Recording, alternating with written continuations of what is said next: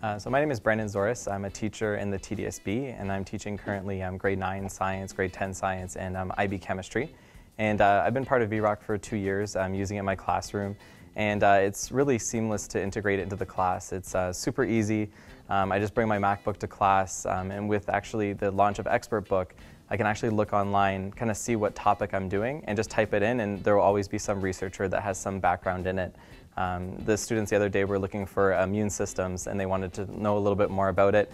We typed in immune system, and we got Dr. Brian Dixon, who works on immune systems in fish, and he was a great call, and the kids were super engaged. So I find that VROC works really well. It integrates into all curriculum aspects. You can type it in based on curriculum as well. And the students are right into it and right up to the screen. They get to ask lots of questions. The researchers are also, they ask questions of the student, so it's not just a one-way kind of lecture, it's more of like an interactive presentation. The parents really like that the student gets to hear about careers that are happening, new advances in medicine that are happening, and any new experiment. So it's always like cutting edge, and it's bringing things that instead of a textbook that's printed and the stuff's not changing maybe every 4 years, VROC is changing by the second. So we can call the professor and we can get that information right away.